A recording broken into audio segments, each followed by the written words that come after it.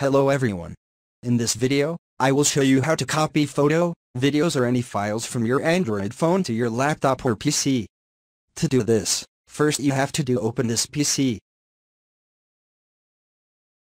Then, we have to connect your Android device to the laptop. Now I have successfully connected. Here comes the pop-up message. Allow access to phone data? Tap on Allow. You have to open this internal storage.